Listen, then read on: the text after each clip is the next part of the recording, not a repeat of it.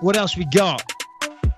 The other big booking that was just announced was Edgar versus Holloway for the featherweight title, which is a little weird, right? Yeah, it is weird. Go on, say your point. Well, I mean, look, Frankie Edgar, he's gotten the fight so many times. Who just what's his name? Volkanovski, yeah. Volkanovski just beat Aldo, and I guess that was the fight that people assumed was going to happen, but apparently they had already worked out the... Harrington wants to say something so bad. What? He actually, on the flight back, had to stop over in Chile. He had some kind of an infection, and he was left up in the hospital for a while, and apparently when they couldn't immediately make it, that's when they slid in Frankie. Yeah, thanks, Harrington, you little bastard.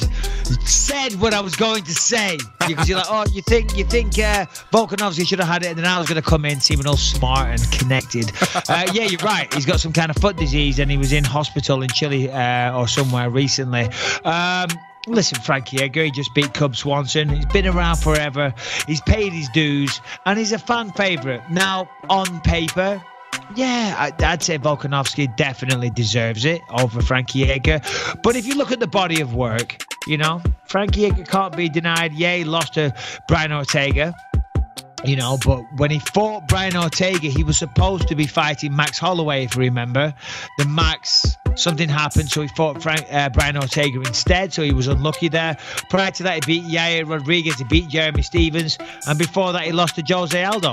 And then you're going to go back quite a while until his next loss, and that was to Jose Aldo as well. So, I'm not against it. You're right, on paper, after just beating Aldo and after being something like 17-1 and unbeaten in God knows how many fights, yeah, Volkanovski's the man to do it. But he's injured, he's in fucking hospital with an infection, and Frankie Edgar is out there gunning for it. His manager's on social media, he's on social media, and I say well done to Frankie. And there's another guy, as you said, like Donald Cerrone. There's some parallels to my career there. And we got Frankie Edgar as well. I mean, of course, he was the 155 champ back in the day, but here's another guy to really hit another high mark in his career towards the end of it. Yeah, I mean, Frankie is the man, and I remember, who was it? It was Gray Maynard, dude. Oh my god, dude, when he took that fucking beating off of Gray Maynard, and just that was like one of those moments of old school MMA where it's like, god damn it, just all heart. Frankie's always been that dude, so I love watching him in those fights. It's just when you have a guy that is, fucking Volkanovski hasn't lost a fight in years. It's just, he's got one loss on his record ever. I don't even know how long ago that was, but it was, it's so glaring that he's the next best guy in the division. I feel like the UFC, they wait for fights all the time, so obviously, whatever, good for Frankie Edgar, good for his team. How do you see the fight going? I think Max Holloway probably wins this fight pretty handily. Max obviously just came off that loss against Dustin Poirier, but at 145, Max has looked basically unstoppable and Frankie's looked okay. Yeah, no, I totally agree. You can't lean towards Frankie Edgar in this fight. I mean, I like Max Holloway as well, so I was going to say I wish him the best of luck, but both of those guys, they're great guys. They're awesome fighters, great human beings, so I wish them both the best. May the best man win, so we'll talk about it nearer the time. I'm really excited about that. There's some other bookings as well. Nate Diaz, we didn't talk about this. Nate Diaz booked against... Anthony Pettis. But what were you going to say, Harrington? Oh, I thought you were jumping in. What do you think of that fight? Anthony Pettis on a little bit of an upswing as well. At 170, they're booked, right? Yeah, but what is the last few fights of Anthony Pettis? Can you look that up? I know he just knocked out Stephen Wonderboy Thompson. Prior to that, I think he lost to our boy Ferguson. They were just talking about that. But what was his form before that? Sorry, I don't have a computer in front of me. Here, I'll do that right now. Pettis. All right, so yeah, here we go. I'll pull up his entire record right now. So he's got the win over Stephen Thompson, lost to Tony Ferguson, a win over Chiesa, lost to Poirier, win over Jim Miller, lost to Max Holloway, I mean, all over the place with his weight. I mean, 145 to 170, and then win over Oliveira, then 3 losses in a row, his worst skid of his career, to Barboza, Eddie Alvarez, Rafael dos Anjos. So, I mean, very hot and cold. You know, and it's very. I think Nate Diaz opened up as an underdog in this fight. It's an interesting fight. This is a really interesting fight. When you see how hot and cold Anthony Pettis is, and then you see how long it's been since Nate Diaz has been in the octagon. Yeah. Well, here's the thing. I mean, yeah. Listen, you know, certainly you can't argue with the fact that Anthony Pettis has been hot and cold. You know, that's a fact. He's won some, he's lost some, he lost a few, he won 1 or 2, he lost a few more. And he's gone up and down in weight divisions. Last fight, listen, he knocked out Stephen Wonderboy Thompson. That's a great win for anybody. You know, I mean, knocking him out. Woodley couldn't finish him. Darren Till couldn't finish him. Lots and lots of people have fought Stephen Wonderboy Thompson, and usually he wins. You know, and if he does lose, he doesn't get knocked out. Now, Nate Diaz, you know, I mean, this is an interesting situation because I don't know. I mean, when you look at Pettis, he's the better guy. He's the better striker. He's more skilled. He's more polished. More athletic. Yeah. I think this is a dangerous fight for Nate Diaz, especially coming back. He hasn't fought since Conor McGregor, right? 2016. That's 3 years ago. That's a long time. Now, you know, he's a pentathlete or whatever he is, triathlons and all that type of stuff. That's all well and good, you know, but that doesn't mean just because someone runs around a fucking track and swims a bunch, they can go in there and fight. Now, of course, he has the mentality, but still, and I say this with respect because I respect both Diaz brothers and what they've accomplished in this sport. You know, time away from the sport can change things. And 3 years is a lot of fucking time. And Pettis has still been in there the whole time, Lewis. Yeah, that is very true. And whether you're winning or losing, Pettis is training for high-level fights. All of his fights. Pettis, you know, he's a name at this point. He's such a big star that he never is put into an easy fight. He's never put into a fight with a guy that's not already well-known or highly ranked.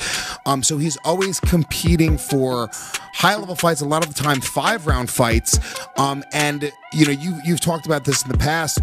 When you're actually training for a real fight, and there's something on the line, and you're trying to really legitimately win, it adds a completely other element of motivation. So when it's all said and done, though, I have a difficult time picking against Nate Diaz, and just in general, I have a difficult time picking against Nate Diaz. I think this is a great matchup. If you're going to look at what you want for Nate Diaz, it's another guy who's not really a 170-pounder. He's a 155-pounder, who is a really, really exciting, fun striker. Nate probably has an advantage on the ground. I don't know if he's going to get there. He doesn't have the wrestling to really take down Pettis if Pettis doesn't want it to go there. But I don't know, there's something about the Diaz brothers. They have this it factor where you think they're going to lose these striking matchups, and then they come out and they fucking outbox dudes, and you're like, what just happened there? Did Nate Diaz just knock out Anthony Pettis? Holy shit. No, you're right. And listen, he definitely has the it factor. He brings it each and every time. There's a reason why people love the Diaz brothers.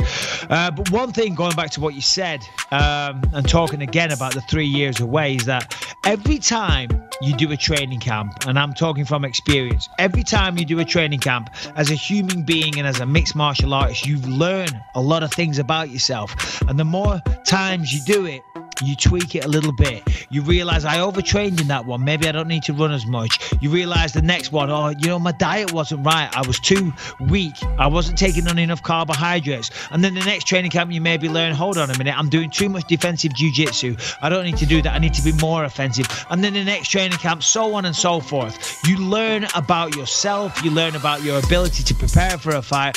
And you learn about your skills and what you need to work on.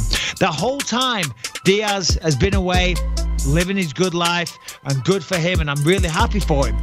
Pettis has been in there fighting the best in the world, losing to a lot of them as well. And when you lose, that's when you truly learn about yourself. So he's been in there, he's been winning some, he's been losing some, but he's been doing it the whole time. So on paper, you've got to lean towards Anthony Pettis here. And I understand that Diaz is as tough as the fuck. What? Pardon me. That's the name of the episode. As tough as they come. But, you know, as I say, for the reasons I just laid out, I got to lean towards Anthony Pettis. Yeah, you're probably right. I'm just a big Diaz fan. I would love to see them come back. We've talked about it time and time again about what a waste of talent I think it is for them to sit out for as long as they do. And I'd love to see Nick come back as well. We'll see. We'll see what happens. I mean, it's a great fight. It's very exciting. There's no doubt about that.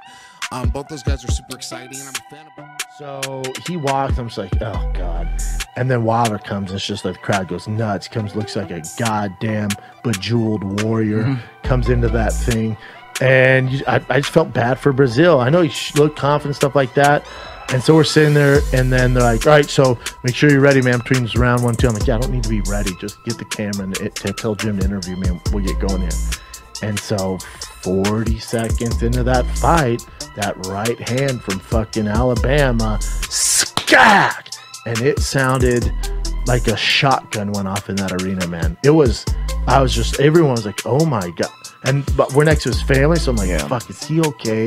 They're crying. And it's like, oh my God. And then he goes to get up. It was brutal, man. Now, as an employee of Showtime, that's exactly what you want, right? One of the most brutal knockouts in a long-ass time in heavyweight boxing in under a minute, where it took Joshua 7 rounds to do that. And Joshua has said in previous interviews, hopefully he doesn't beat him quicker than I did, because then everyone's going to go, oh, wow, Wilder beat him in this and it took you 7.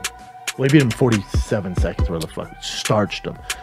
Could have been even earlier, but he got a little wild. If you see, Wilder lands a right hand, wobbles Breazeale, and then starts going wild. And Breazeale, actually, if you go back and watch that, Breazeale, as in this wild exchange, Breazeale just closes his eyes, throws a right, kind of hits Deontay, and you see Deontay kind of back up and hit his head like this, and then then Deontay holds on, then they separate, and then it's just like, boom, and this fucking bomb exploded on Breazeale's face. And what makes knockouts even worse, like, have you ever seen Stefan Struve, who's basically 7 foot, get knocked out? Have you seen like a Klitschko get knocked out? When you're that tall, it makes things way worse, because it's like a huge fucking giant lumberjack of a tree going like a huge building crashing, man. It was in person, it was so violent. It was so. If you have not already, hit that subscribe button with its notification bell, and leave a comment in the comment box below of what you thought of the video, and tune in for more on MMA News Outlet.